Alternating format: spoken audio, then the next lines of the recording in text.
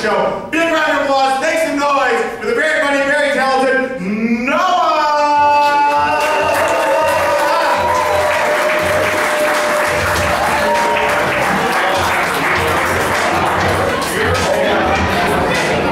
Yeah! Dallas Comedy Club, let's fucking go!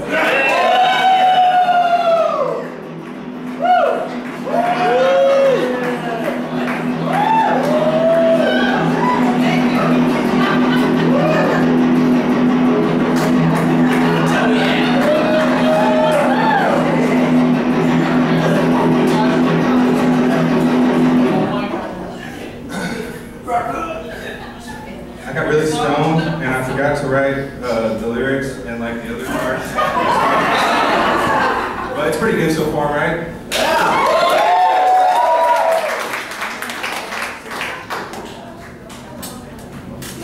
Oh my God. I don't know if you guys have ever shook your head around like that so much, but my brain is fucked.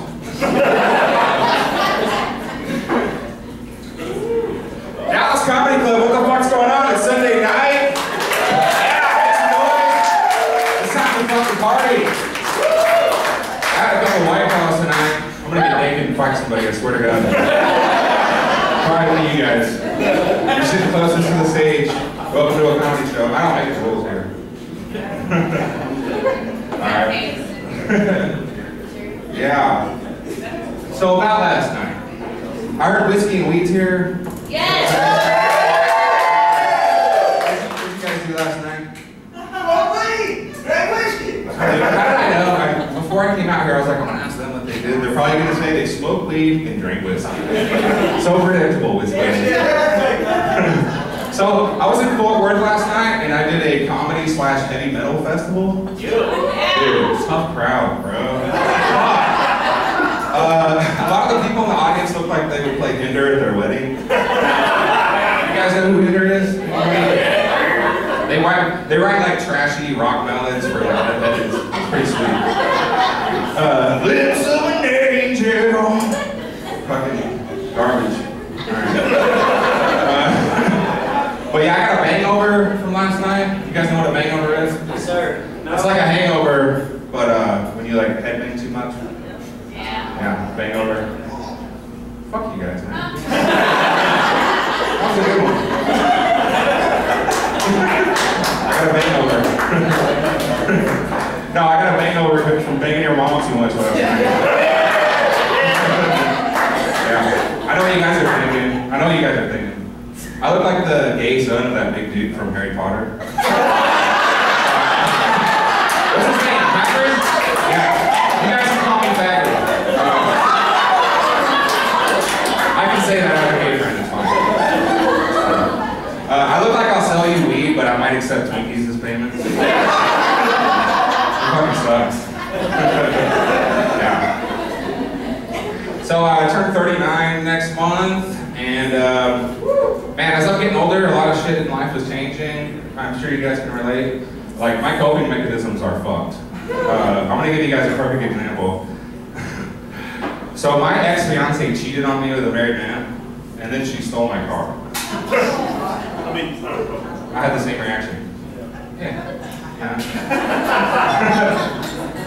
The other day, Taco Bell didn't give me any Taco Bell hot sauce with my order, and I was like, why is he not eating me? So, a little insight into my life. You know, I searched for my biological father for 38 years of my life. I finally found him recently. We were arranging our first meeting. I was going to fill that eternal void in my heart, and he passed away suddenly before I could meet him. There's no punchline, that's just something that happened. And I was like, yeah, you know? The other day I sneezed 3 times in a row, and I was like, what is happening? Just a little bit about me. Well-adjusted individual. You guys have any crazy exes, crazy ex-boyfriends, crazy ex-girlfriends? I can relate. Dude, I can relate. I had a crazy ex-girlfriend that would search through my bed for other women's hairs. Like a creepy Sherlock Holmes with like a little kid with a light and a, yeah. So when she looked through my bed for other women's hairs and she didn't find anything, she came at me like, oh hell no! Who are these these bald-headed bitches you been fucking? I don't know why my fake girlfriend in this scenario is black. Not that I miss that, but I mean, come on, look at me. I'm not getting black chicks, alright? I'm not getting black chicks. Alright. Well, it's at this point in the set, you guys can tell I got a lot going on for me, you know? Stand-up comedian. I've actually been a professional musician for most of my life. I've been doing it for over 20 years. And I moved back to California.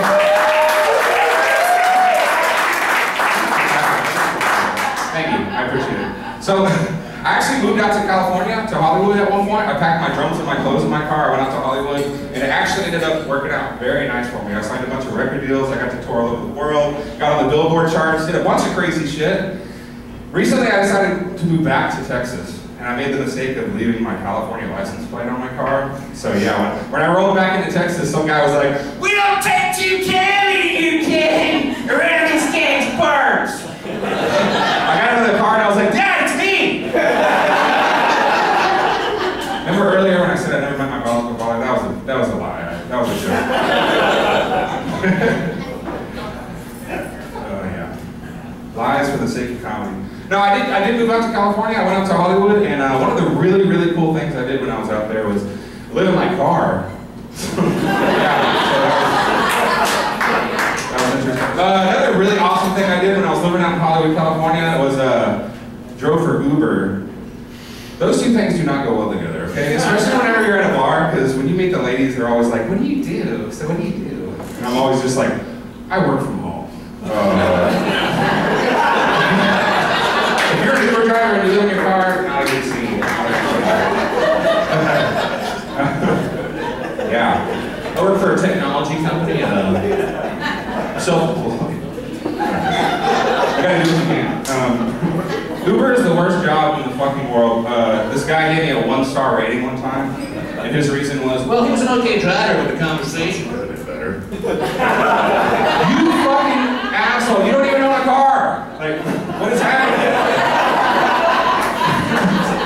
So I got it back. I realized that you can rate your customers back as an Uber driver. So I gave him a 1-star rating. My reason? Well, he had a weird hat on and dumb face. Uber did not like that very much, by the way. Uber was not pleased with that. The other day, this super old couple was going to get in my car. They were like 1,000 years old. They were farting dust as they got in the vehicle, I swear to God. And the old man couldn't figure out how to technology at all. He couldn't figure out how to work the app whatsoever. And so we got to a slight argument. I swear to God, this 1,000-year-old man turns to me in the middle of this. He goes, "Son, I've been using Uber my whole life!" Oh, I'm sorry, sir. I didn't realize you were beta testing Uber since they were crank starting cars. That is an interesting prospect. You guys take Uber rides, Lyft, all that junk? You guys are Uber riders in here? Who's sitting in the front seat? Anybody? Wow, nobody wants to admit it. That's usually how I identify the creeps. Front seaters right here? So this guy in Santa Barbara, California, I swear to God, he sits in the front seat, and I was like, sure, that's fine. You know, sit in the front seat, sir. And I should have seen it coming. The conversation took a really weird turn. So he was like, so what are you into? You know, we're making small talk, and I'm like, well, I'm a musician. I like music. And he was like, oh yeah? Does it get you hard? And I was like, what? And like, before I could even register what was happening, I swear to God, my Uber passenger reached over and grabbed my junk, everybody. I swear to God. Yeah. And I grabbed his hand and I moved it away, and like, you would think a guy like me of my size, I would have just like hammer smashed his face. No, I made it into like a weird, awkward day. I started asking him a bunch of questions. I was like, dude, is this the first time? Has this ever worked for you before? Like, what was I supposed to do? Was I gonna pull over and we're gonna start blowing each other? What did you expect to come out of this? His response was, I'm sorry, I had a bad day. I've had a lot of bad days. Never once did I think that like grabbing a stranger's cock was gonna make me feel better about that. My joke is not a stress ball, sir.